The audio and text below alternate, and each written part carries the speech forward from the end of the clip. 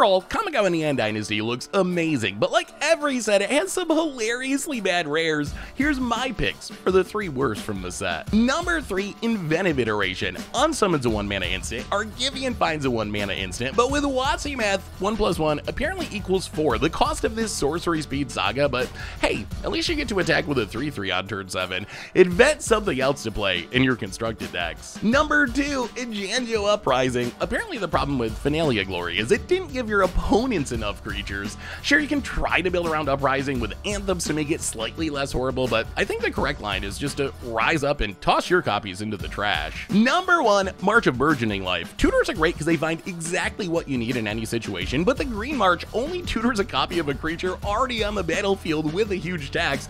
Probably should have been called March of Burgeoning Death, because death will come, and quickly, if you put this one in your decks. What's your pick for worst rare in the set? Let me know in the comments.